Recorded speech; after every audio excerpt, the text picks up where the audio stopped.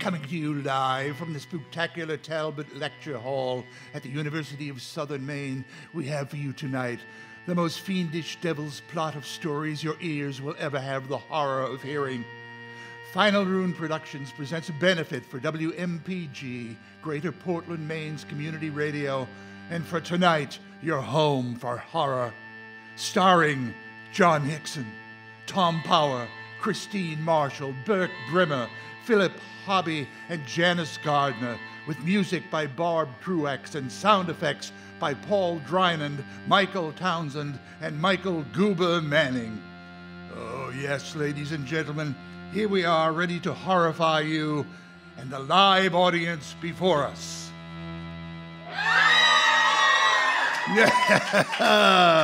So let's begin. Our first tale of woe this evening comes to us from musty old Ireland, where a man from Ohio by the name of Roger Gregg is producing stories to thrill, delight, and curdle your blood for more than 20 years with his Crazy Dog Audio Theatre. This little tale was originally told on RTE in Ireland, which, I believe, means really terrifying evil.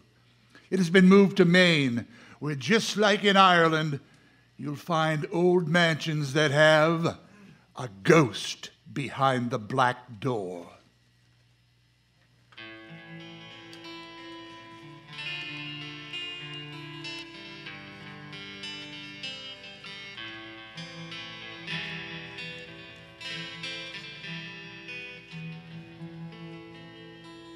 Way down east in Maine, past Ellsworth and Millbridge, and even Whiting, you keep on going till you can't get no more, and there sits a crumbling old sea captain's house perched out on the edge of the world, looking over cold black rocks and the thrashing Atlantic out to Grand Manan Island and the ocean beyond. Now and again, some poor soul who doesn't know any better decides to stay there. The house is haunted, full of angry ghosts all roaring at each other, shouting and crying and carrying on. Why, no, because it's my poor lot to take care of the place. Well, just last week, there was these two people from away. It was still daylight when we arrived at the front door. Oh, my God, this is just so perfect, isn't it, Herbert? Yes, dear, yeah, perfect, yes, great. Oh, this secluded country house is gorgeous. It's so beautiful, Mr. Payeur, Mrs. Excuse me, you'd like a tip? No, not at all. My name is Payeur. Oh, you poor, simple rustic filled with authentic local color, I understand. Huh? Herbert, why haven't you given him his tip? What's wrong with you? Sorry, dear, yeah, but my hands... What's wrong with your hands? Really, Mrs., you don't have to. I can't.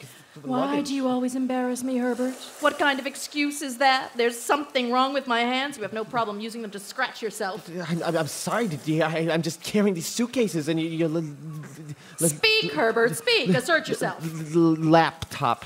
Oh, I see. It's all about you and your selfish needs again. You told me to carry the luggage. Excuses? What do you think these simple people are going to think of me? Me? Famous Irish-American author Colleen O'Neill? I don't think... I'm so sorry. My husband is so inept, Mr. Payeur. And we will, right now, Herbert. Come on, set down the luggage and pay the man. No excuses. He's getting impatient. Hey, hold on there. I'm not at all getting... Dear. Really, Herbert? Why do you have to make this into an embarrassing scene? I just don't understand. Well, here you go, sir. Right. Well, thanks. Let me just get this place open, and I'll be along.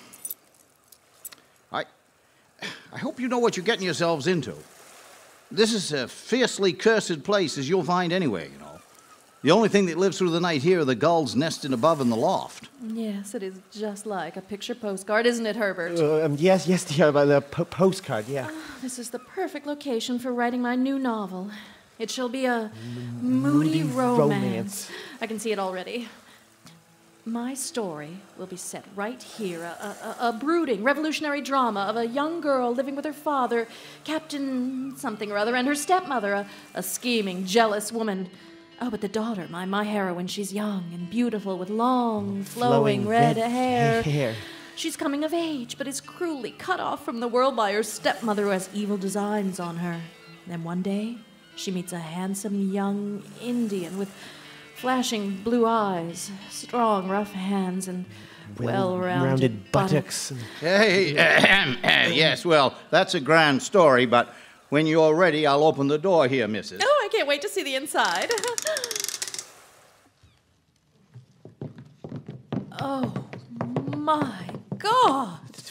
Fantastic, isn't it? Look at that huge, sweeping staircase. In my time alone, 13 souls have tumbled to their death down those stairs. 5 from Boston, 6 from New York, and 2 from Georgia. Pushed by an unseen, ghostly hand after opening the black door above. All of them landing right where you're standing now, missus. Each with a twisted smile fixed on their face, smiling like a beached whale. Oh, that's a great idea. I will stand smiling on this sweeping staircase for my photograph for the back of the book. Just off to the side there's a big double doors to the grand ballroom, but you don't ever want to go in there. Oh, all right, let's go in. I'll open these doors. No, missus, no. I can't bear to even look in there. Oh, gasp.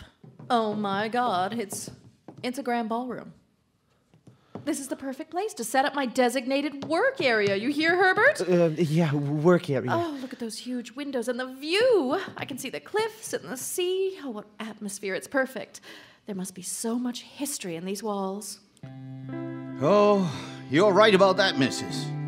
Some say it was here that the bodies of the dancers were found. The story is that at the Grand Ball of 1967, 2 lovers went off to be alone in the room above with the black door. Next morning, they had danced themselves to death, and there was a twist record still playing over and over. Others say the ballroom was built over an ancient Indian burial ground which was excavated by the settlers and dumped into the ocean. Oh, yes. I shall work here day long with no interruptions, Herbert. No interruptions, Colleen. Oh, it's wonderful. It's so atmospheric I swear I can even hear music. Yes, I hear music. Can you hear it? No. No. Herbert, don't say you can't hear that. Hear what? Oh, don't start with me, Herbert. If you'll follow me in now, please, I can show you the other rooms. This way. Up the stairs. Come along, Herbert. We don't have all day. Yeah. All right, here you are. This is the master bedroom here. Now, what's that strange door down here? That door there? Yes, that lone door at the end of the hallway. The one that's painted black? The black door. Yes, a black door. Black door. Now listen here and listen close. If the 2 of you want to stay alive, don't you ever open that door. Yes. What a brilliant idea. Let's see what's in that room. Oh, I just love a mystery. Oh, may Jesus save us. Yes, though I walk through the valley of the shadow of death, I shall fear no evil, for thou art with me. I don't think Mr. Payer, I don't think he wants us to go in there. Nonsense, Herbert. Well, he looks quite concerned. No, these country folk do the most deliberately superstitious things to amuse tourists, that's all. No, but Colleen, I'm the famous writer, remember? Give me a little credit. Yeah, but Colleen, he's praying on his knees. Oh, Look at Herbert, him. You can't possibly understand these people the way I do. My job is to know the inner workings of even the most backwater country bumpkins. Now, what is wrong with this stupid black door? I don't. Oh, good God! No! Colleen, please don't. No, don't. It's locked. Oh, how very strange. Oh, well. Oh, my hat. That was worth a turtle in the fishing boat in the winter of 72. Thank God. Well, if you're all settled, I'll be on my way. I've got errands to do, and it's getting dark soon. I'll be looking in on you tomorrow morning. Just don't open that black door. Remember, the black door. Yeah, the black door, right. Okay. Good luck. Herbert. What? Why were you so rude to him? What? You're so inconsiderate. No, I wasn't. Oh, come on, don't just stand there, put everything in its place, and set up my designated work area. Yes, Colleen, yeah. So straight away that very morning, Colleen O'Neill was hard at work typing away at her computer in the ballroom, her designated work area. The man on horseback approached, and she heard his menacing voice. "Good day to you," roared Mr. Guiley. She quickly turned and dashed away, spurning the proud farmer and his arrogant manner. She could not be tamed, not even by the richest man in the county.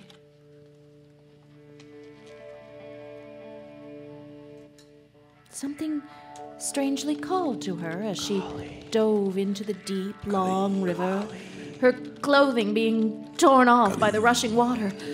The yearning desires of her young heart were now as tangled as her long red hair as she fought back against the powerful current, listening to the wild sounds of the savages in the woods. And that's when she saw him. Colleen. Tall, native, handsome and strong, his massive tomahawk swinging to and fro as he tiptoed through the wet grass. His leather tunic was open, revealing his manly chest, and then her eyes met his. Herbert, for the last time, stop walking! I'm trying to work!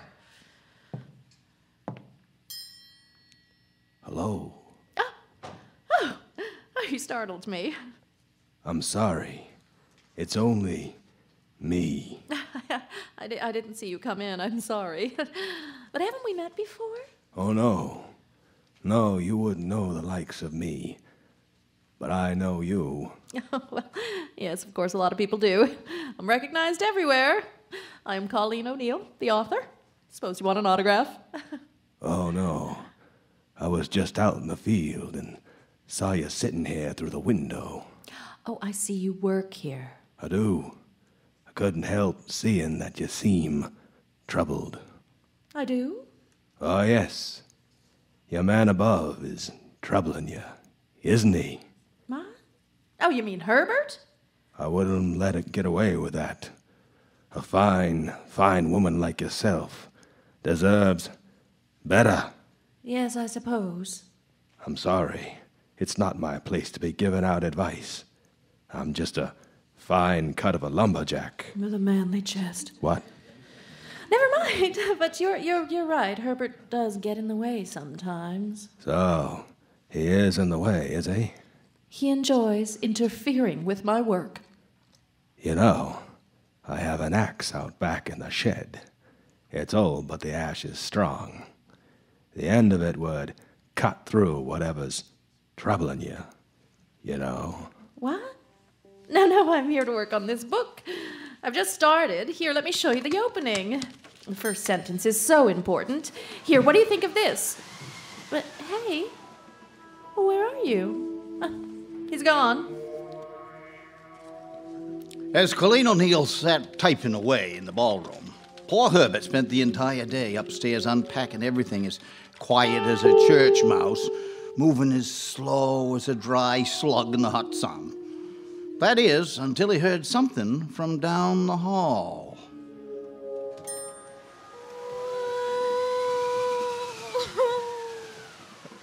Hello? Is somebody there? Colleen? No, it's just the wind. Oh, this place is full of drafts, yeah. I gotta go unpack that last suitcase. Herbert? Yes, dear? Your noise is invading my work area. Sorry, dear. It's almost done. Well, Packing. hurry up already. What's taking you so long? Sorry, how the hell can I go fast and not make a song? A crazy woman. I heard that, Herbert. What? I said I heard that. I didn't say anything. Don't start with me, Herbert. No, it must be the wind, you know. Don't even try it, Herbert. There is no wind. It's perfectly calm. What? I said it's perfectly calm. Calm. What? Everything is calm. Yeah, anything you say, dear. Oh, this place is damp, too. What's wrong with Florida, I said. No, we gotta go down east. How do you go this far north and still be down? You know, all she can do is write another crappy bestseller. Oh, jeez. Oh, help me. Please help me. Hello? Oh, you can hear me. Yeah, I can hear you. Where are you? I'm down here, locked in this room. You're in a room? The room with the black door? Yes. Please help me. Yeah. I'll see if I can get you out. Oh, thank you. Please hurry. It's no use. It's locked. You must get the key. Who are you? Why are you locked in there? I can't explain, not now. I've been waiting so long. Look, don't cry. I'm here to help, and I'll help you. Look.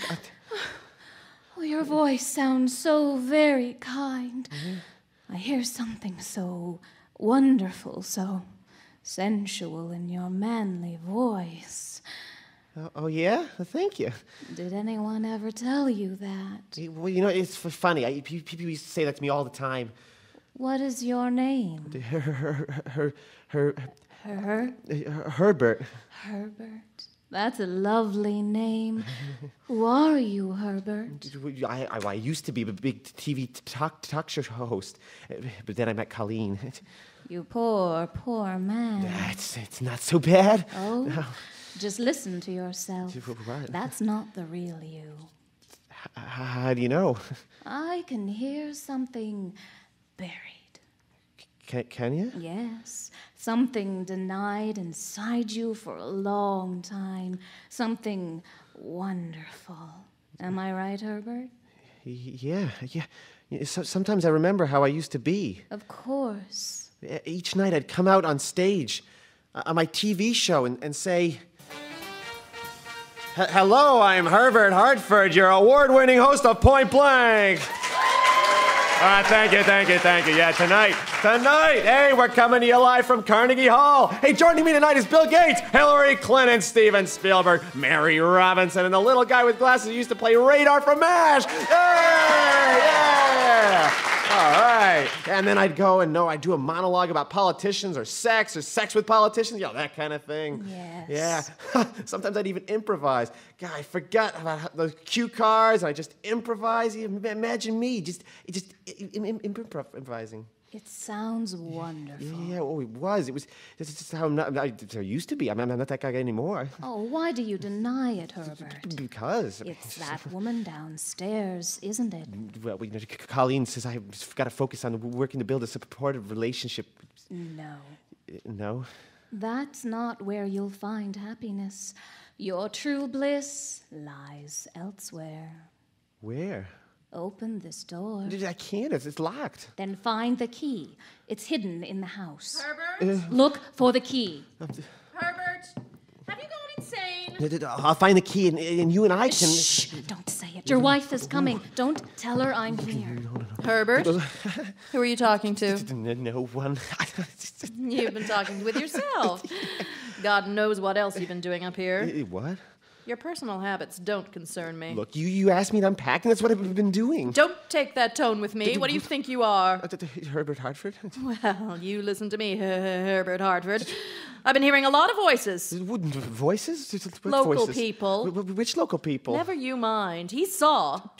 Who saw what? He saw right away what was going on here. Nothing's going on. I've been unpacking. I mean how you bully me like this. In this relationship. I bully you?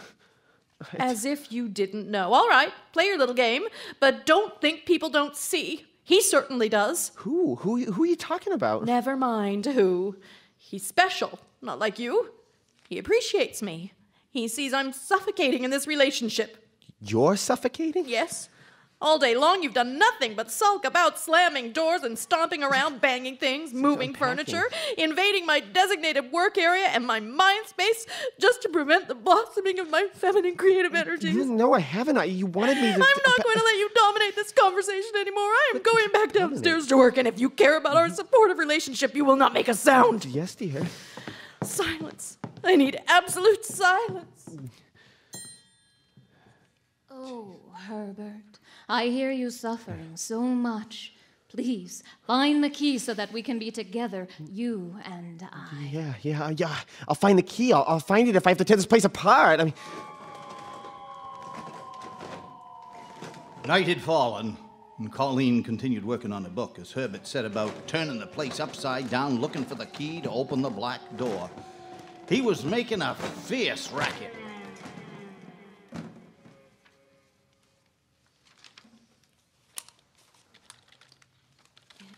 It was a forbidden love.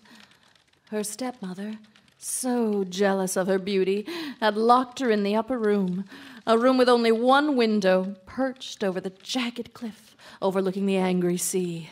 Damn, where is it? Where's that key? They were trying to drive her mad, to make her go crazy, but she would not be suffocated. Here somewhere. Oh, yes, they would try their best to prevent her, to come between her and her heart's desire, but she would make them shut up! Herbert, why are you doing this to me? Colleen. Oh, it's you. Yes. Sorry. Oh, no. I was hoping you would come. I know it's not my place to say anything. Oh, do. Say it. I've been thinking about you all day. You have? Yes. Where the hell is it? I gotta find that key. Listen to him. He's driving me crazy. Key. I don't mean anything by it, but a beautiful woman like you shouldn't have to take his carrying on. You're right. You deserve better. Someone who can support you proper. Yes. Someone who took one look at you and fell in love. Oh, yes. Yes. Yes. Maybe, if you got that old axe out of the shed. Yes. Yes, you're right. I'll get it. I'll get it right now. You do that. I'll be waiting here for you, Colleen. I've searched every room in the house except the ballroom. Yeah, the ballroom, her designated work area. We'll just see about that. Oh, the door's wide open and she's not here. Good. Listen to me, I'm improvising. Speaking freely for the first time in years. Oh, Herbert, come to me. Oh, I'm coming as soon as I find that... Wait, the black cabinet. Yeah, that's where it must be.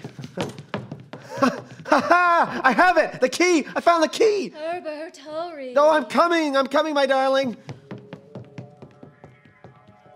You have the axe? Yes. You must find him and set him straight. Yes. I'll set him straight. Very straight.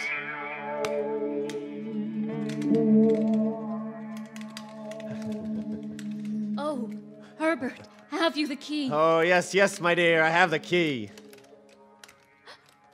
Herbert, it's unlocked. You've done it. Yes, and now I'm opening the black door. Come to me. Oh, Herbert, is that really you? Yes, it's the real me. Oh, you're so handsome. And you're so beautiful. Oh.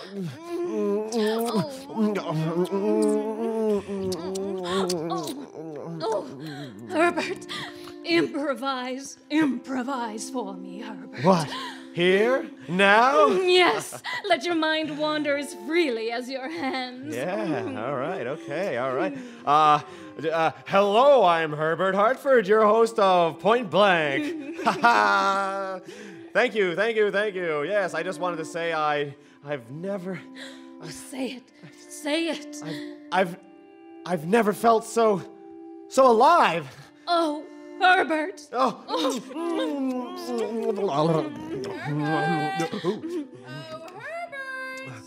Oh, God, it's Colleen. Stay with me. Don't let her take you from me. No, I won't. Hey, we'll close the door. Herbert. I know you're in there. Go away. Leave me alone. Oh, I wish I could, Herbert. Let me in, Herbert. No. What did you say? Yeah, you heard me. You open that black door, Herbert. I need to work on our relationship. What relationship? All right, Herbert. You leave me no choice. How's that, Herbert? A taste of your own medicine. Your constant selfish noise pounding into my head. You don't frighten me, Colleen, not anymore. You'll stand up for yourself when I tell you to stand up for yourself, and not before. Oh, yeah? That does it. No, what are you doing? I'm going out there and settle this once and for all. No, you must stay Now, here. don't worry here, dearest. I'll be back. Colleen! I'm coming out. You hear me? Colleen? Colleen, where are you? Here, you worm! Hey, what are you doing? Hey, get off me, you... Oh, Herbert, she's trying to kill you. Get rid of him, Colleen. I love you. I love you, Colleen. I love you! Hey, who are you talking to? Who are you talking to? Colleen, watch out the staircase! Oh, we're gonna fall! Ah!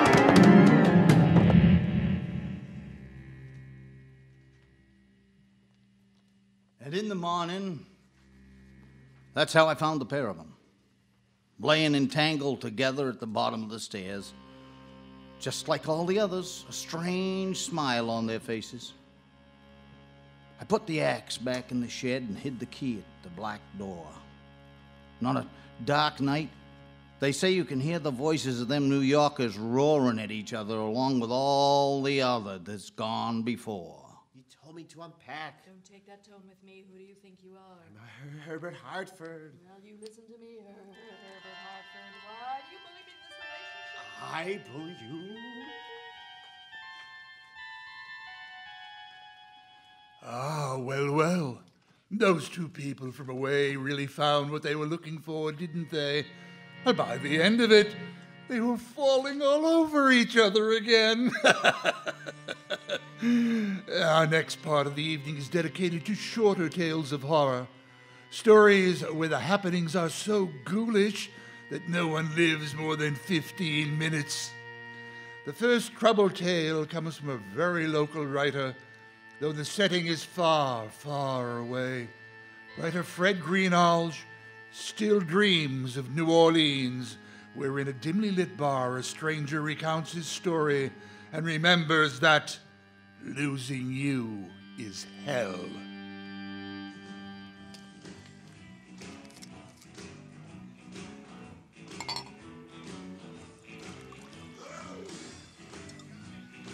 Well, aren't you cute, huddled in a dark corner behind a bottle of Jim Beam? Huh? Oh, you again. You act like you've met me. Feels like I have. Well, then you won't mind if I take a seat. What are we gonna hear tonight? Huh? You're the musician, right? You didn't just come to this hole to get plastered. Yeah, that's right. I haven't decided yet. You gonna let Jim Beam take the wheel? Maybe. Give me a slug of that. Give me one of your smokes. Deal. You play in town often? More than I'd like. Oh, well, I'm local. The name's... Don't. What? It's easier that way. Oh. Seriously, though, what's got you down? What makes you think I'm not just a drunk? Didn't say you weren't, but I can tell a sad drunk from a happy one. There's a cloud behind your eyes. I'd rather not talk about it. Oh, sure, I get it. You're the one blues man who won't tell his story to a stranger. You wouldn't want to hear it. What makes you so sure? You know, you're a stubborn one. You can tell that so soon. Feels like I've known you for a very long time. Isn't that funny how life feels like that sometimes? If you want to call this a life. If it isn't, where are we, hon? Give me another smoke.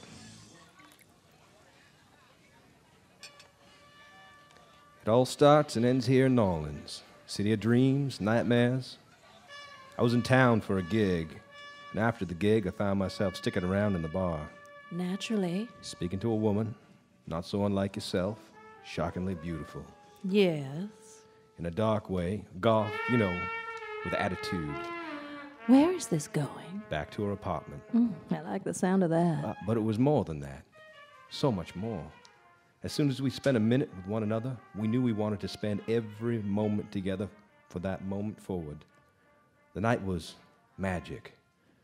The following day, we went out for breakfast, walked along the river, laughed about life. We spoke the language of one another's souls. So you're a romantic. I can be too sometimes. Couldn't stay forever. Had 3 more shows, Lafayette, Dallas, Austin, and I left her with a promise I'd be back. Of course you left. Did you come back? Yes. But things had changed. She lived in an attic apartment of a crumbling 19th century duplex. You had to pass through an iron gate to a vast courtyard. They take a set of rickety stairs that used to be a fire escape, and then down a long hallway, up another set of stairs, and then... Then? Then I found her. The apartment was empty, or so it looked. But you said... Yes. She wasn't in the living room, or in the office, or the kitchen. But then I opened the door to her bedroom. No. There she was. She was stretched out on a bed, a bottle of red wine half finished, and the rest pooling around her chest. On a nightstand, an empty pill bottle in her hand. Yes. My obituary. Yo... Yes. But... I don't know. Well, I do now. I didn't then. I was killed in a car crash, thrown into the swamp. Good God. Tell me about it. So that's it? Hardly. What? You wonder what drives a man to drink, huh? What gets me trying to bury what little bit of emotion might be left in me at the bottom of the bottle? I'll tell you. Oh, yes, every drunk's got a story, but my story leads straight to hell. Let's get going, then. Next to the bottle of pills was a book of matches. Madame Genevieve, an address in the 9th Ward. Audiences with the dead. I called the number. Yes. I have a problem. A loved one. She was. Come at once. Couldn't get a taxi quickly enough. Now, skip the boring bits. She was a hoodoo woman of no trifling power, lean and black with fire in her eyes. We sat down to pull tarot cards and parlay with the dead. And? She told me I had to go to the underworld. She told you? Yes. The only way I could bring my love back was to go to hell and get her myself.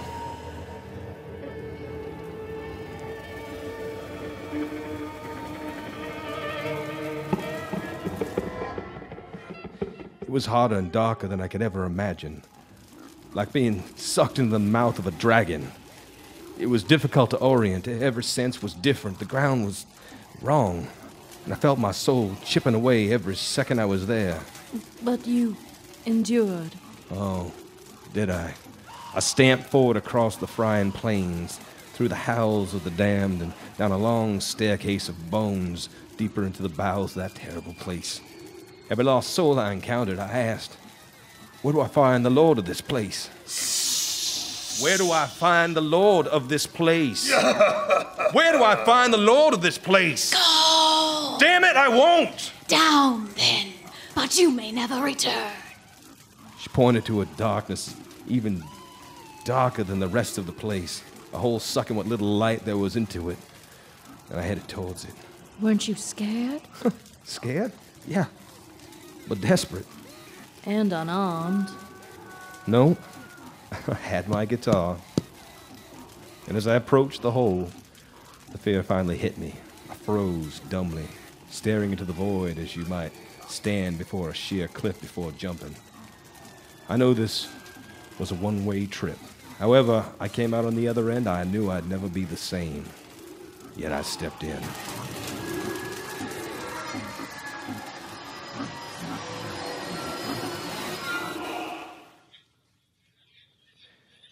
Now imagine you were standing on the outside on a bright July day, staring at the sun, just staring, forcing yourself to keep looking even when you wanted to look away. You do that for a good half an hour more until your eyes tear up from the brightness. Now imagine you were instantly transported to the bowels of a coal mine half a mile under the earth. Standing there in the dark, your eyes would weep in shock. They would take 10, 20 minutes to adjust, hours maybe. You might even go blind. You get me? Yes. Now imagine, when all that clears up, all the darkness begins to dissipate like silt settling on the bottom of a pond. Imagine now that in that coal mine at the bottom of the earth, far from where you are comfortable or have power to do anything about your fate, Sitting there in the still darkness, implacable as a coiled viper, is the devil. The devil? None other. Well, how did you know? You know. You know. So? So what? You want to know what I did then? When I'd lost my love, descended into the depths of hell, and stood before the King of Darkness with my damn guitar to protect me? You want to know what happens next? I asked him to let us be together again. You didn't. You bet I did. And he... Agreed. He did? There was a catch. What? I would have to live it all over again. What? I would get a second chance knowing full well what evil would happen. But... No. Aren't you supposed to sing him a song, change his mind, make him believe in love? That's not how it works.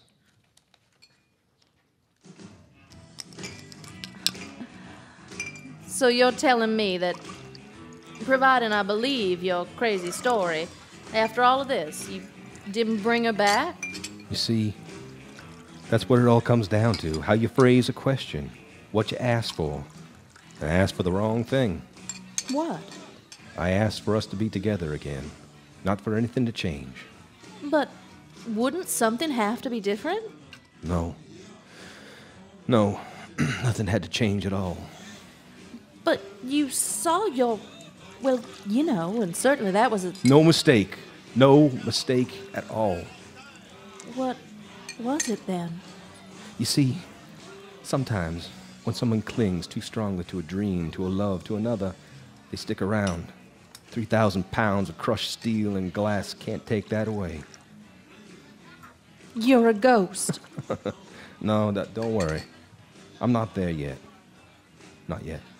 Flesh and blood. Here, feel my hand. Flesh and blood. Yes. You're warm. Yet here I am, back in New Orleans, in a dark bar, drinking bourbon, except I haven't gone on stage yet. I haven't sung that song that hits her in the soul, that gets my bleary eyes to meet her dark green ones in the dark. Haven't lit the spark that starts the magic, the brilliantly glorious magic spell that leads to... Falling in love with her again. And killing her again. You go on stage in 5 minutes, cowboy. It wasn't supposed to happen like this. But it did. You get a second chance and you can't even stop it? What makes you think it's just a second chance? You knew I'd fall in love with you the moment I laid eyes on you. Listen, you have to forget this ever happened. Now, I'm just some lonely drunk in a bar. This was some idiotic story. Just forget it and go out and live your life. But isn't it worth it? Isn't it worth it right now? Your hand, it's still warm. We still have tonight, don't we? And maybe, just maybe it won't happen again. It'll happen. Oh, yes, it will happen. To me. But it doesn't have to happen to you. Do you understand? That's the only thing I accomplished, the only thing that's made it worth everything I have had to go through. Damn it! I wish there was some drink that would make you forget me once and for all. I won't. For heaven's sake, I won't. You'll stick around, right? You'll stay with me? Even if it's just one night, just one kiss. The good is better than the evil, right? You promise me one thing, okay? Anything. Tomorrow morning, we sleep in. I'm getting sick of beignets. We can get delivery from Mother's. You're a star, love. I'll see you at the end of the set.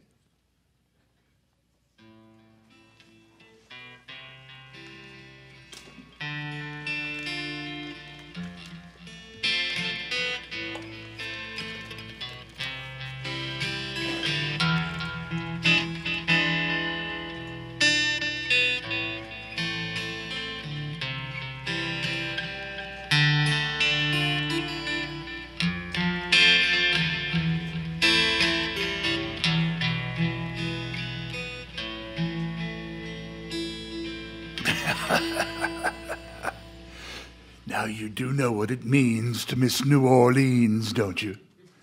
You can take a drink and drive, but don't expect to get home anytime soon. Our next short tale is from Mark LaFlamme, a writer from L.A., Lewiston, Auburn, that is. And the location of this tale of terror is much closer to home, in a beautiful lake where you've no doubt gone swimming or fishing. Oh, but something dark lies just beneath the surface. And as we'll find out, not all is well in the water of Bone Lake.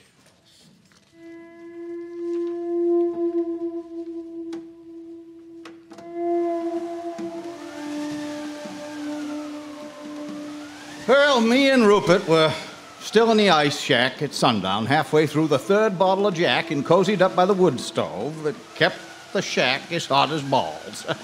We were arguing again about the topic that heated us up more than any other. Rupert, how many times I got to tell you there aren't any muskies in Bone Lake? Maybe way up north, but not down here. Bull. I told you, this guy from Massachusetts hauled 3 of them in out of here last summer. I hear one of the suckers weighed over 10 pounds. This the same guy went deer hunting and bagged a goat and then brought it in to get it tagged? I have it on very good authority that never happened. Byrne told me that... Byrne's drunker most days than you and I are right now. Now, if you believe what he has to say... It's Joseph. Of course it's Joseph. What do you think he wants? Same thing he always does. Well, hi, Joseph. Colder than a witch's tit out there, ain't it, huh? Big swig of Jack for you, warm you right up. Have you seen them today? Any sign of them at all? No, Joseph. Nothing at all today. Just a couple of pickerel, and they weren't worth keeping. It looks like your line has some tension on it. Pull it in, please. Rupert. Sure. See, Joseph, just a dead shiner. Haven't had a bite. Been like that all day. We haven't seen him, really. Oh, all right. Call me if you see them. I won't be far. I wish Joseph were asking about the muskies when he came to the shack, but he wasn't.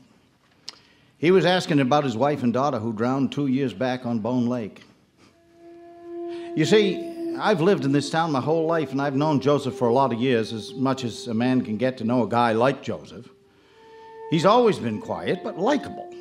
The kind who works from dusk till dawn, even if the men on his crew complained. The kind of guys who'd rather duck out at 5 p.m. to chase broads around at Rumour's bar.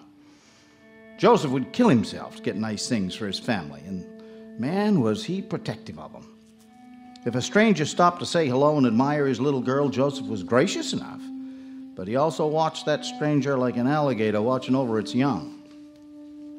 You got the sense that Joseph was a cocked rifle, ready to remove the head of anybody fool enough to make a threatening gesture or pass an unwelcome remark. That he survived their deaths at all is a little bit of a shocker, because for a time he seemed destined for the end of a rope with a barrel of a gun jammed into his yapper. The best anybody can guess, Julie and Hannah got stuck out on Bone Lake in their canoe when the storm snuck in from the east. That was July 2 years ago, a summer where the storms came out of nowhere and hit like a bomb. They were out in the worst of them, too. Up in Rangeley, a tornado developed and tore the roof off a mile's worth of camps. Out of state as camps, true, but a hell of a lot of damage nonetheless.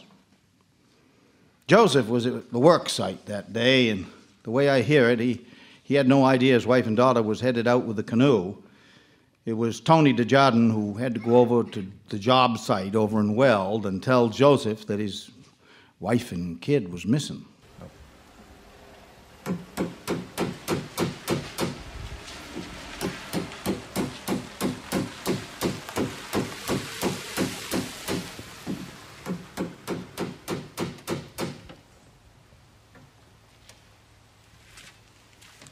Joseph, can I grab you for a minute? What? You might want to sit down, Joseph. What the hell is it, Tony? Joseph, I'm sorry, but I have to inform you that there's been an accident. What kind of accident? Your canoe. It was found washed up at the camp of Ernest Sinclair. All that we found was a waterproof pouch and Julie's wallet was in it. What does that mean? Some of her stuff got lost? We've already been to your house, and there's no sign of them. Julie's Jeep was found parked in the boat landing for Bone Lake. No, that can't be true. Julie and Hannah were going to stay home today, bake a pie. I'm sorry, Joseph. They're missing. Damn it, you lie. Hey, Joseph. Now, hold on. Get a hold of yourself. Pull yourself together. You lie! Their bodies were never found, and sometimes I wonder if that makes all the difference. Would Big Joseph have mourned and moved on if he'd had the corpses to lay to rest and grieve for? Joseph dropped out of sight for a while, and then in late August of that summer, he began to haunt Bone Lake. I'm not one for dramatics. I normally wouldn't use a word like haunt to describe what a living man does, but Joseph was more like an apparition in those days after he lost his mind. Boaters and fishermen told stories about how he would appear out of the fog as they came ashore and how he'd approach them with those eyes as hard and depthless as marble sewn into the heads of stuffed creatures. Have you seen them? Any sign of them? Always the same questions. He would appear on beaches and quiz young lovers as they strolled away from romps on blankets. He'd rise from the rocks beneath Stockley Bridge and scare the crap out of anglers who half dozed with rods in their hands. He stood along shores on all sides of the lake, waiting for the latest kayaker of the day to paddle in. He scared one family from New Jersey so badly they abandoned the camp on the north side of the lake they'd rented just the day before. His hair grew wild. His beard went crazy. He was almost never seen in the grocery store or restaurants, and nobody knew what he did when he wasn't haunting Bone Lake. The town selectmen fretted about it a little bit because it wasn't good for tourism to have a very large, scary man frightening people away from the camps, but as far as I know, the matter was never taken up in public. So what were we going to do? Tell a 6'6", 300-pound grieving man that he couldn't visit the lake in which his wife and kid had disappeared? None of them had the balls to do a thing, and so he kept on haunting. Joseph first haunted me and Rupert the winter after his family drowned, and I know he haunted others too. That first winter, Everett Paulson lost what he says was a 15-pound pike snagged from below the ice. Paulson was fishing in a shack with Gregg Whitehouse and a couple of other meatheads when they hooked the pike. Woo! Hey, look at this thing. It's monster. Man, let's keep him. That's not good enough for a trophy. Oh, yeah. Hey, get off me. Hey, son of a bitch. That's my spit. Have you seen them? No, Joseph. No sign of him at all. No sign of nothing. Later, the shack had to be hauled back to shore, and Whitehouse needed a change of underwear. The presence of an insane man is unnerving and frightening, and just no good for fishing at all. It wasn't that Joseph was more persistent during the ice fishing months. He was only more troublesome because there were fewer of us out there. At the end of the day, we'd meet other fishermen on the shore and we'd sort of mumble about it, but that was about all. We never liked to talk about it much because we never knew where Joseph was or where he might appear. So you'll forgive me if I say he haunted us. And if you'd been there when the big man came a-knocking, you'd understand completely. The time Rupert and me finished off 3 bottles of Jack while arguing about muskies was the last time Joseph came to the door of our shack. He died in March, and he didn't go at the end of a rope, as I once suspected he would, and he didn't go by the way of the gun either. He fell through the ice one March, when the only ones dumb enough to be still out there were the Jacob brothers, and even they wouldn't walk across the thin patch at Long Brook. Maybe he meant to do it, or maybe it was an accident, but there wasn't a lot said about it. We did all go to a little memorial over at St. David's. A sister nobody knew about came in from California, but she was gone again right after it was over. We all stood around and at last talked openly about the way he had haunted Bone Lake. It was sad. I mean, we all agreed. But it was also damn spooky. I mean, I didn't say it, nobody else did either, but in a way that is selfish and shameful, we were glad he was gone.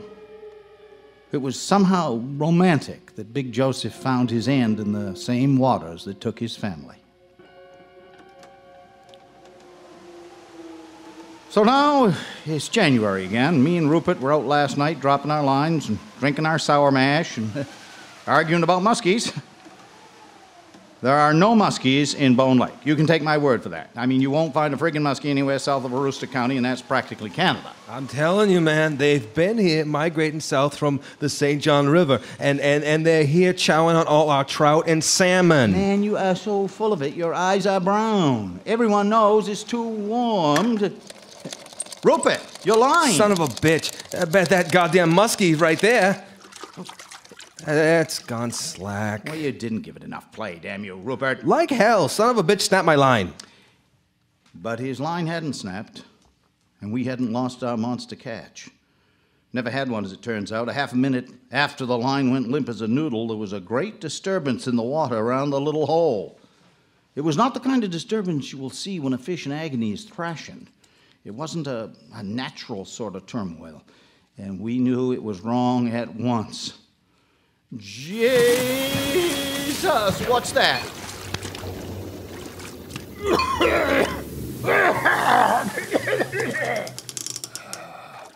Have you seen them?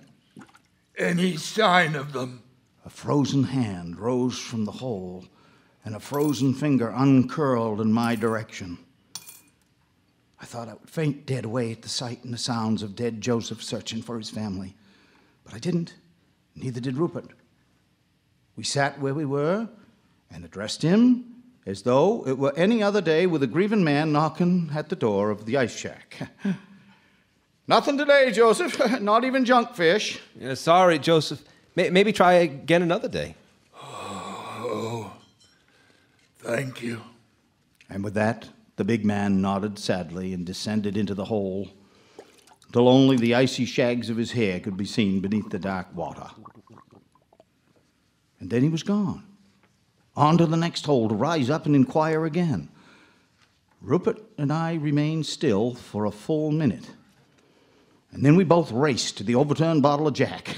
We were fighting over it when a girlish scream arose from 2 shacks down, and we knew Big Joseph had found Everett Paulson and his dipstick friends.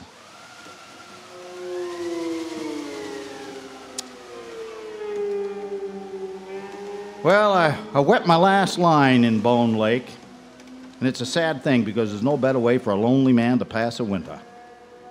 Rupert's done too, and I suspect there will be fewer shacks out on the lake each time I drive by. Up in Maine, we can tolerate a lot, but no man wants to fish with a dead man mucking up his hole. It's frightening and wrong, and it's just not good for fishing at all.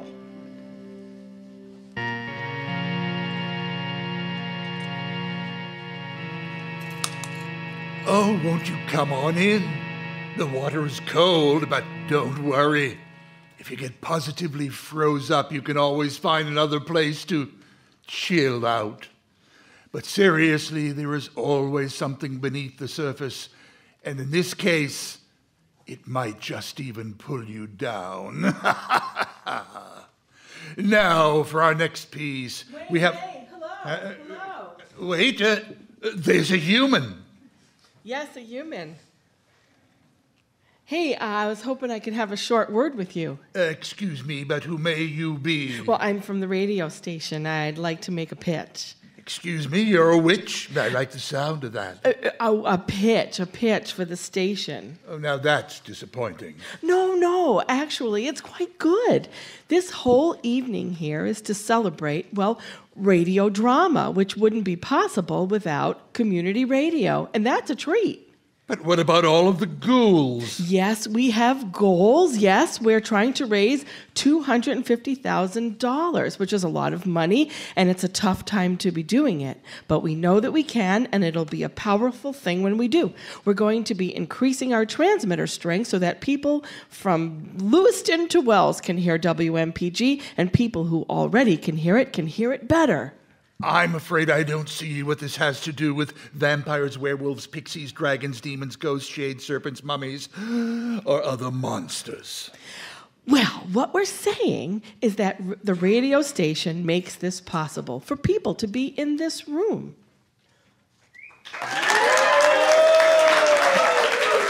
And for people to tune into this story wherever they are in the world. And in order to expand our mission, we could use the support of people in this room,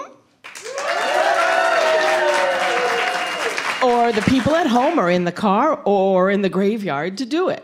Ah, you're angling for donations. Yes, and if you came tonight, thank you. Your ticket price went 100% to WMPG. And if you buy any of the cool t-shirts we have outside, well, that'll go to WMPG too. And you can donate more if you want to. Just ask someone outside at the desk. And if you're home, well, maybe you're in front of a computer and you can go to WMPG.org where you'll see the donate button. WMPG.org, and it's a PayPal button, fast, easy, secure, and most importantly, it helps the radio station and helps keep great audio horror like what you're hearing tonight. That's ghoul-tacular. And can we get on to the next horrible tale of terror yet? I understand the next one has ghouls. Well, not just yet. I understand there is to be an intermission. Okay, everyone, you've got 10 minutes to stand up, take a stretch, and check out our swag, and we'll be right up after that. I see. I'm being cut to music.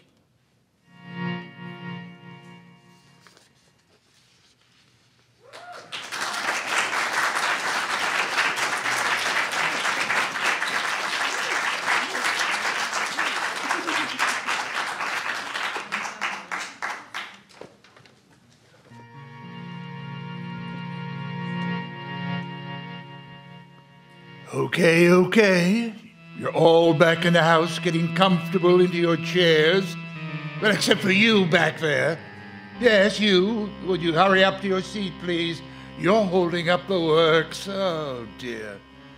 Well, our next tale of terror involves the undead, the rottingly wonderful kin and so close to my heart, black and maggot-ridden as it is.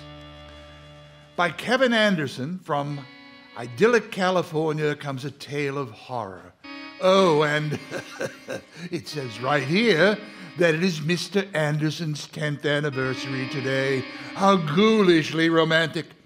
I do hope you were married under the light of a blood-red moon, Mr. Anderson. Could we, oh dear audience, have a quick word? Happy anniversary, Kevin and Hope. Well, that was as dreadful as a rotten corpse that's been left in the cellar for 2 months. Now let's try it again. Happy anniversary, Kevin and Hope! Much better. And now for our story of a company that will rent you cut-rate workers. Just don't go out in the field to visit them. This one is called Third Shift.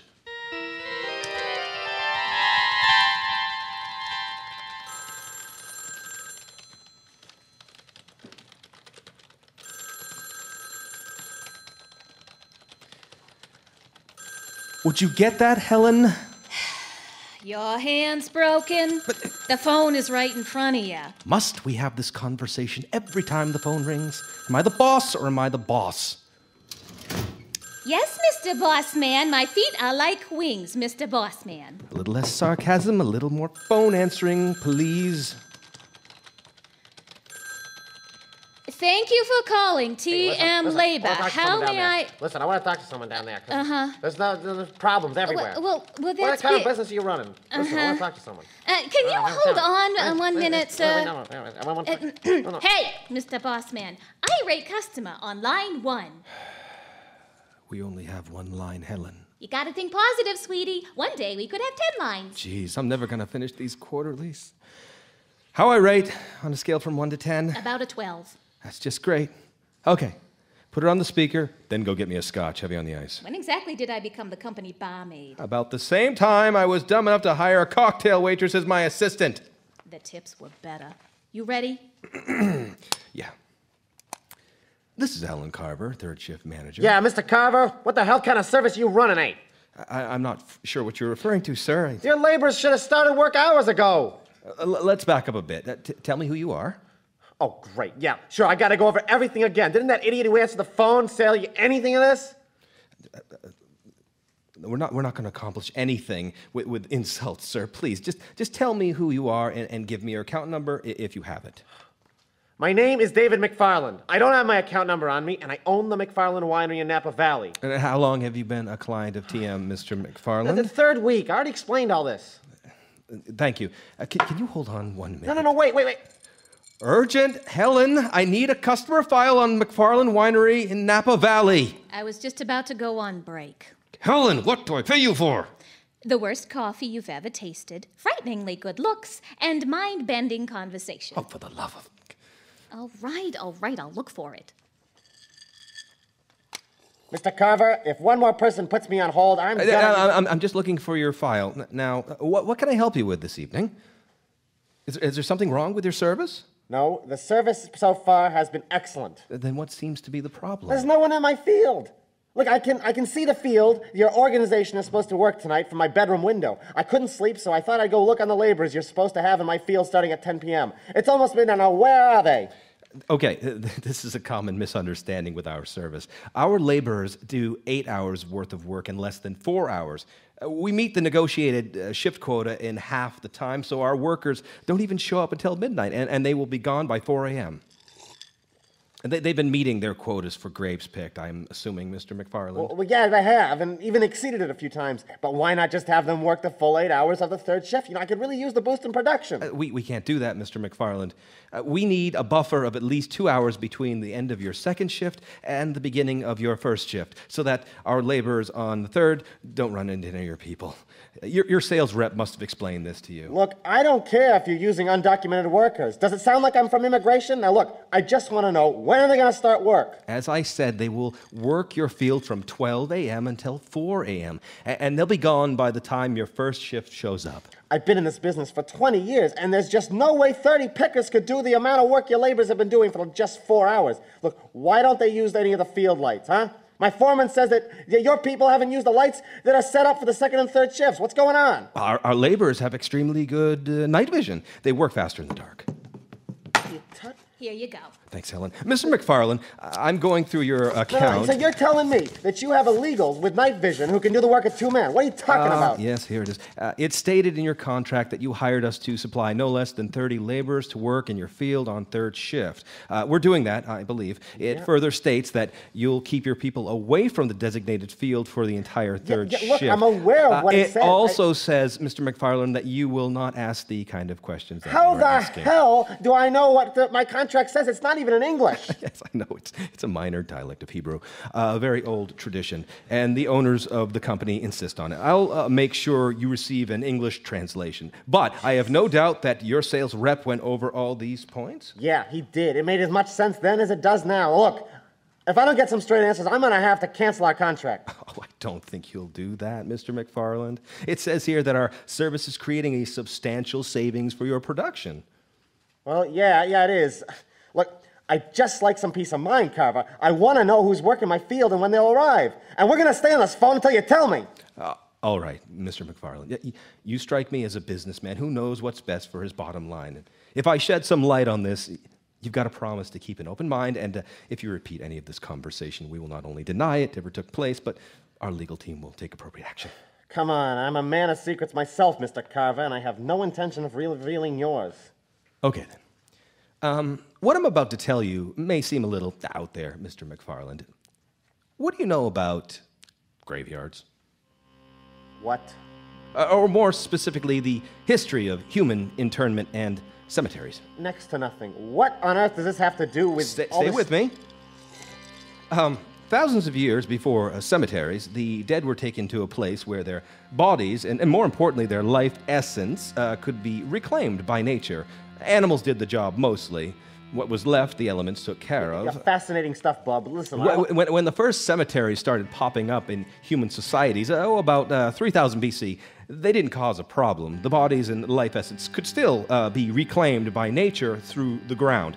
The circle of life was not interrupted until we started using coffins. You understand the circle of life? Yes, Carver, I saw Lion King. Well, good. Anyway, the human life force was being trapped inside of coffins, and nature wasn't able to recycle it. So nature, as nature always does, solved the problem. Now, how did it do that? Well, over the next few centuries, a new species evolved, one that lived underground and whose sole purpose was to free the decomposing bodies from their prisons. Why? What? Nature created the gopher to solve the problem? Nothing that benign. Nature created something else, something very few humans get to see, something you don't want to see. They have many names, but only one English word describes them. Mr. McFarland, have you ever heard of ghouls? For crying out loud, Carver! I've just about had enough of this crap. Who's your supervisor? Come on, give me your supervisor. Ghouls are real, Mr. McFarland. They are relatively young species evolved for a specific purpose, but they are very real. They consume the dead and release the essence back into the earth. Yeah, so what are you saying? You're saying that you got ghouls working my fields? Well, since cremation has become more popular, there's been a slow decline of the cemetery business. Many ghouls have been displaced, and they need to find new ways to live. Now, TM Labor has been proudly employing displaced ghouls for nearly 4 centuries. Jeez, you are so full of bull, I could use you as my fertilizer. Now look, what do these ghouls look like, huh? Well, ghoul relations isn't my department, but I have seen some sketches, and trust me, you don't really want to know. Yeah, so when are your imaginary ghouls gonna come around here? Look, it's been 2 minutes past midnight, and I haven't heard a single truck. But there won't be any trucks. Ghouls move underground, and they're very prompt. I'm sure they're in your field right now doing their job as promised. Yeah, well, I don't see anybody, Carver. I don't know how far you live from the field, but I'm sure the vantage point from your bedroom isn't good enough to see anything, especially in the dark. Vantage point, schmantage point. Look, I'm here in the field where your laborers are supposed to be, and I'm all alone. Oh, Jesus. Tell me you're joking. Look, after I saw no activity out here, I got dressed, grabbed my cell phone, and came down to investigate. Oh, Christ. McFarland, get out of there. Come on, what's the big deal, Carver, so I get to see your spooky workforce? Look, McFarland, I'll cancel your contract. I'll refund your money. Anything you want, just please get out of that field. All right, I'm getting out. What's the urgency, buddy? It's part of the deal we have with them. What's part of the deal? They can have anything they find. Snakes, squirrels, insects, whatever. Have? What do you mean have? I mean kill and eat. Look, if you're trying to scare me, it's not working, Carver. I don't care if you're scared or not. For God's sakes, just get out of that field. Yeah, I'm going, buddy. Listen, I'm about 100 yards from the edge, but I gotta tell you, Mr. Carver, I am not happy with the way you've been speaking to me tonight. I'm definitely... McFarland? McFarland? McFarland, are you there? Carver, for the love of God, get me out of here! I can't. I can see them. They're all around. Please help me, Mr. Carver. There's nothing I can do, Mr. McFarland. Their eyes! Oh, for the love of God! What's wrong with their eyes? No! Stay away from me! Don't touch me! No! Godspeed, Mr. McFarland. Godspeed. Helen, we're gonna need a cleanup crew in Napa. Yeah, I was listening. I'm on it. And I'll get some client termination forms. Thanks, Helen. And another drink, please. I'll bring you the bottle.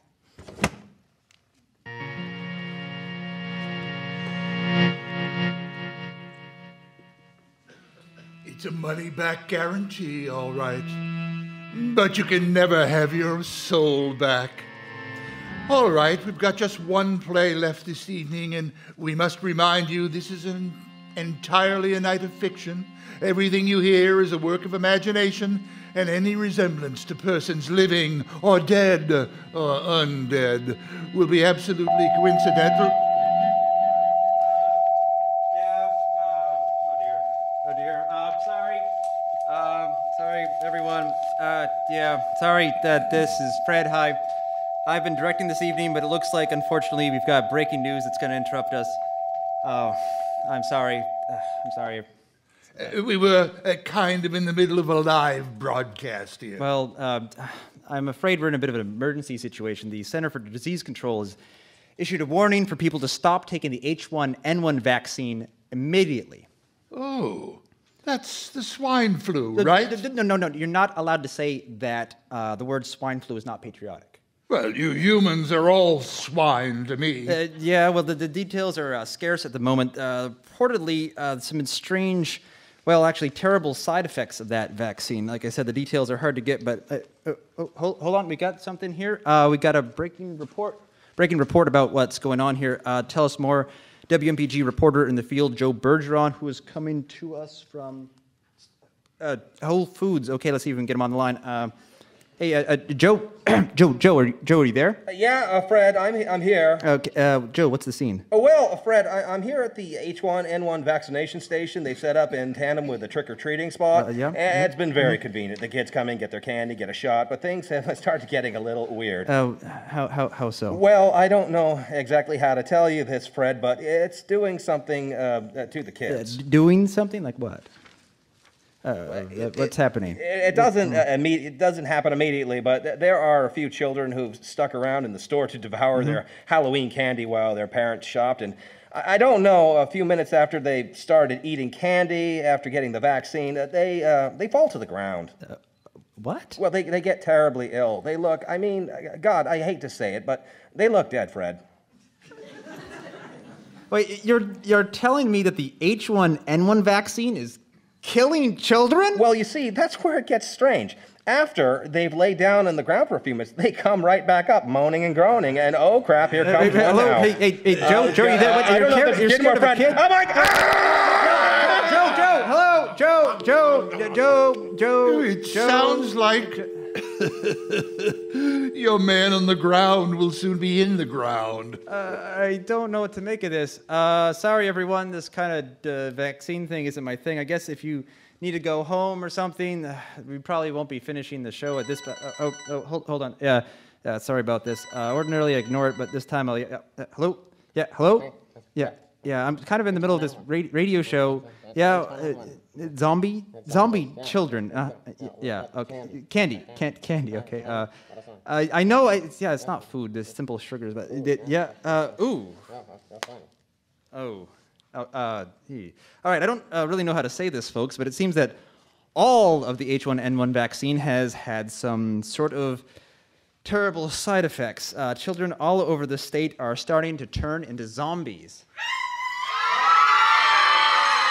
Sorry, I know it's I'm beginning to like this one more and more. I know it's apparently brought on by the Halloween candy, a strong dose of high fructose corn syrup combined with the antigens in the vaccine has, at least in the young, had these disastrous side effects. But I just had my kids vaccinated last week. I can't give you advice in an official capacity, but I would probably go home to check on them, make sure everything's, all right, I know, hold on, there's no cause for alarm. I mean, there aren't any kids in the theater tonight, are there? I got mine, but they only eat stevia extract and beet sugar. Yeah, and mine are homeschooled. Oh, great. They look fabu. They look great. Okay, at least we know what kind of crowd is in the theater tonight. You know what I would do if I were surrounded by a horde of screaming, mutant, zombie children? What's that? Get eaten alive. Great. Okay. Okay. We got another light flashing. Another reporter in the field. Let's get her on. Okay. Who is it? Sally Rush reporting from One Longfellow Square. Sally, you there? Who? Sally. Fred, it's terrible. It's just like in the movies. Yeah? First it was the children. They started eating their Halloween candy. Then they died, and then they came back, howling and muttering. Oh, God. Okay, Sally, calm down. That's terrible and all, but hey, I'm live right now on the radio. I can warn people. We can get the message out. I need you to pull yourself together. What's happening? Sally, what's happening? They turned on their parents first, of course. Yeah, okay. A few of them were getting looked at by paramedics, and they're gone too. They jump onto them. They start gnawing on their flesh. Sometimes they take someone down and devour them whole. That's Other terrible. times they chew slowly, and before they're even finished eating, the corpse comes back to life. The corpse comes back to what? Haven't you seen a friggin' zombie movie, Fred? Well, anyone who gets bitten by a zombie becomes one themselves. Oh, God, if I could only get to Portland Hardware. It's just a few blocks down. They were having a hell of a sale on axes, and I thought, hey, I live in Portland. What the hell do I need an axe for? But geez, I'm just really kind of wishing I had. Oh crap! Oh, there's one on the roof of my car. Oh, he looks Okay, chill, Sally. Sally, there's only one thing I've seen that slows okay, him down. yep. No, if you could just get one thing out to the crowd. Yeah, let them, yep. Yeah, if you just let them know. Let them know what? Let them know. Oh, let them know what, Sally? Sally, what? Sally, what? Yep, Sally. Hello, Sally? Sally? If you'd like Sally, to make a call, Sally. please hang up and Hello, try again. Sally. If you'd like to make Sally. a call, please hang up Sally. and try again. Sally. All right, enough of this nonsense. Okay. I'm a representative from the Center for Disease Control, and due to the nature of the gravity of the circumstances, I'm afraid that we're going to have to be taking over this broadcast for the remainder of the outbreak. Of course, government control. Hey, at least you didn't need a bailout. All right, so who can you tell us? What can you tell us? Do you have things under control? Yeah, the Center for Disease Control would like to state that there has been no scientific connection proven between the administration of the H1N1 vaccine and the onset of B2H402. The B2H402? What you pedestrian folks have been calling zombie behavior. Okay, surely, if you, you see someone, they get the vaccine, they die, and then they become a zombie. I mean, they show the symptoms of the B2H204. That's but right. they isn't that kind of proof? Look, from a scientific standpoint, that is, and that of the public health, we're looking at these as merely two coincidental incidents. Okay. Okay, so coincidence or not, what's the plan? Well, we will continue administering the vaccine and preventing the spread of the H1N1 epidemic while concurrently passing a motion through Congress to assign a bipartisan panel to investigate the matter thoroughly. But what about stopping the zombies? Pardon me? The children, and I guess now their parents, who've got the the B2H402 virus. Surely they need to be stopped before they infect the rest of the population. Look, we're recommending that people wear these small blue respirators. And how is that supposed to help? They're very comfortable. See, like they're very comfortable to wear and protects you from airborne antigens. That's great. But isn't it kind of late for that? I mean, the zombies are already attacking people. Listen, our final piece of advice is to avoid contact with anyone with B2H402 virus. Great. We will be having said bipartisan panel administering the judgment to debate the pros and cons of instituting a quarantine, though, of course, not until Monday, because overtime hours for emergency staff were slashed during the last budget. Gotcha. Danny, he's becoming one of them. Wait, he had the vaccine? No, I usually only give him raw agave nectar, but we stopped for a soda during intermission. No! The subject, the subject does appear to be manifesting the symptoms of the B2H402. Could you get him away from me? Look, Fred, here, take a No, I don't want that stupid thing. Look how good that's going to do me. Oh, God, here he comes. Get him over. Help. No, get away. No. This is good.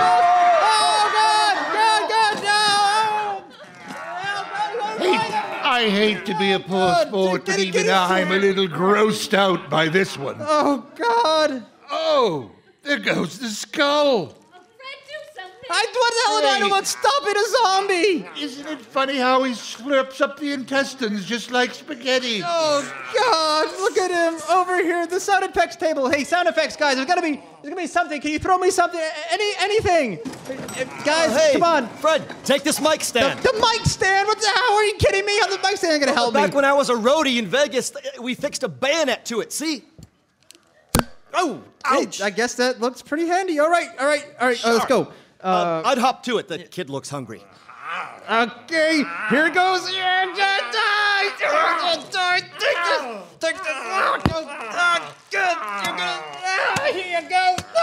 Here you go.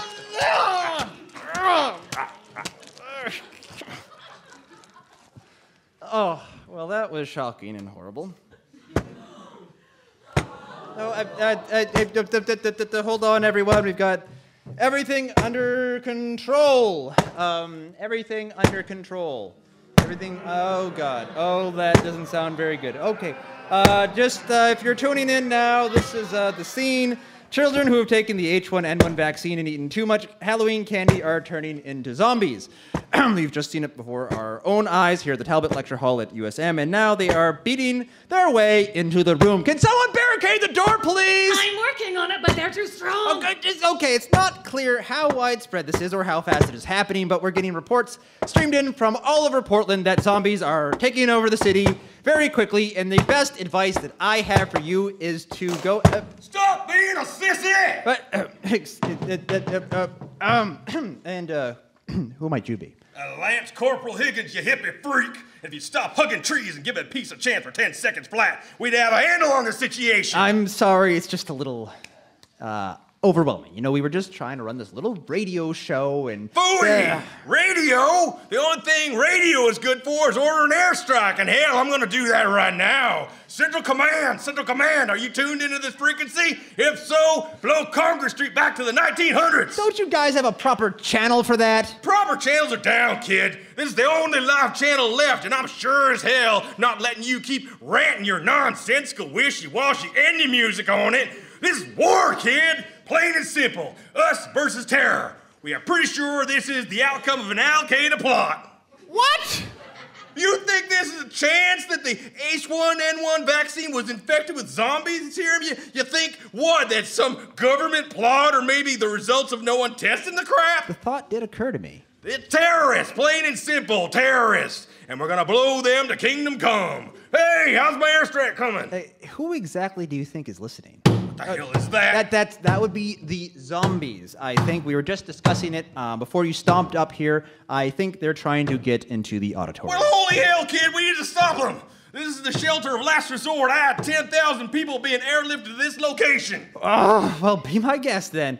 Oh, here they come, here they come. Holy hell! They're coming in, and they're coming on strong. Oh, now it's time to act like a man, blow Stop it, for the love of God, stop them! All right, here we go. It's a great time for some air support. Come on, Central Command, come on! Oh, there's too many of them. I'm running out of sound effects props to throw at them. We're gonna have to act like we're on this one alone. All right, Pico, grab that bayonet and let's charge it. John, I'm gonna charge it with what? Whoa, we've got to push it back through the door. Then we can barricade it again. What?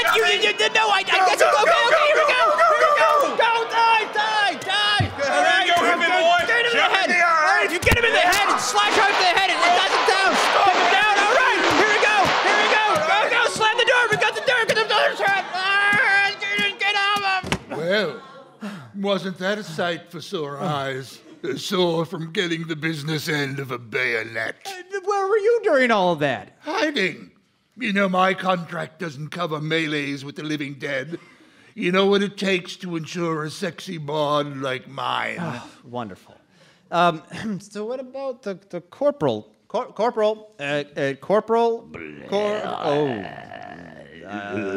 Hi, I was just. Hi, Corporal. You're not looking.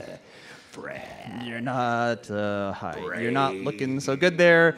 Not that it looks like you got a little bit of a bite taken out of your abdomen, and it could not stop so close to me. If you did, help! A gigantic drooling zombie corporal is after me. This is precisely the kind of incident my contract does not cover. Don't you, sound effects guys, don't you have something else you can give me? Sorry, all out. They have all kinds of guns in Vegas. Not so easy in Maine. That's great. Okay, we still got the slide whistle, right? Okay, it's not much, but maybe you can now I can just jab him just a little bit. No, get off me! Get off me! Get off! Oh, get away! Get away! Hey!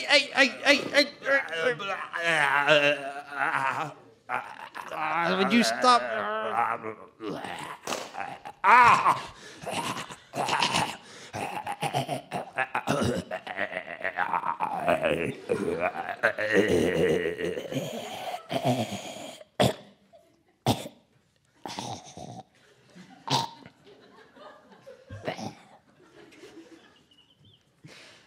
Oh my goodness! Oh!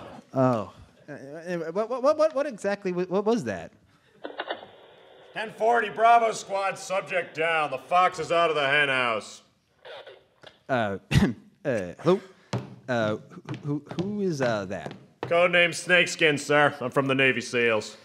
Oh, the SEALs. Thank God. You mean you... Yeah, we heard your live broadcast over the radio and came as quickly as we could. It took a while to secure the location. Apparently the zombies were quite interested in the vending machine. You mean it's over? Yeah, there's a lot of zombie guts to deal with, but yeah, it's over. Oh, all right. And what happens next? Finish up your radio show and get out of here. We'll have a cleanup crew over here in a moment. They're currently trying to talk down a group of soldiers of fortune fans who shacked up in the Home Depot. Sure. We'll do that. Yeah, one last thing. Yeah? Past word is Turkey has flown the coop. Turkey has flown? No, don't say it unless there's an emergency. Over and out. Jack in the Box, the Poison Viper, the petunias flock to the meadow. Well, I suppose this would be the point where my contract takes over again. Though after that encounter, I think I'm in the mood for retirement. In tonight's broadcast, you heard The Tales, The Ghost Behind the Back Door by Roger Gregg, Losing He Was Held by Fred Greenhalgh, Bone Lake by Mark LaFlamme, Third Shift by Kevin Anderson, and H1 Insane by Fred Greenhalgh, directed and produced by Fred Greenhalgh. Starring in tonight's tales were Tom Power, Christine Marshall, Bert Brimmer, Philip Hobby, Janice Gardner, and on behalf of WMPG, Dale Robin Lockman. Live sound effects by Paul Drynan, Michael Goober Manning, computer effects by Michael Townsend, live music by Barb Truax, mixing by Dave Bunker, production assistance by Diane Ballin. This was all brought to you by the power of community radio, WMPG. Special thanks to Roger Gregg, Tony Palermo, and the University of Southern Maine.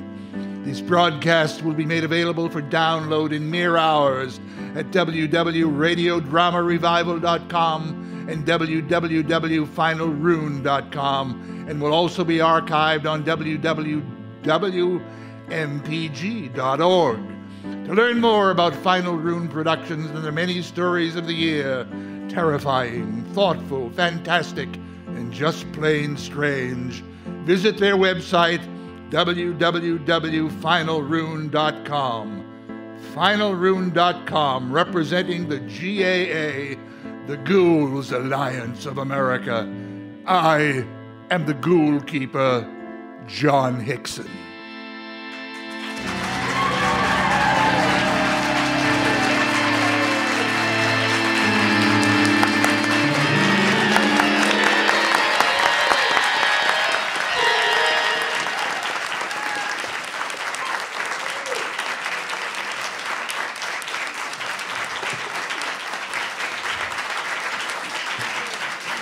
All right, well, we just got the zombie guts cleared out of here at Talbot Lecture Hall. It looks like we've got some mopping up to do. Their brains splattered from one edge of the auditorium to the other. But before we get to all that, we would like to urge you yet again to support WMPG in the Power Up campaign. This was available through lots of technology this evening. Of course, the best technology was to be here in the Talbot Lecture Hall at USM, but if not, you may have heard this on the radio or at finalrune.com or radiodramarevival.com, or most importantly, WMPG.org, which you can stream online, and pretty soon, with the if you help support the Power Up campaign, we'll be able to hear from Lewiston to Wells. So check out WMPG.org for more information on that, and have a very happy and safe Halloween.